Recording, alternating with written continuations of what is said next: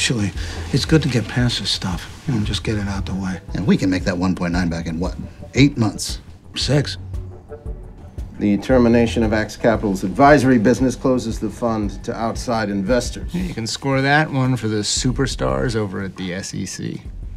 As a family office, Mr. Axelrod can invest his personal assets. No. No family office. Lifetime ban. Put the money in a trust, fine, but you never trade securities again. Not for institutions, not for individual investors, not even for yourself.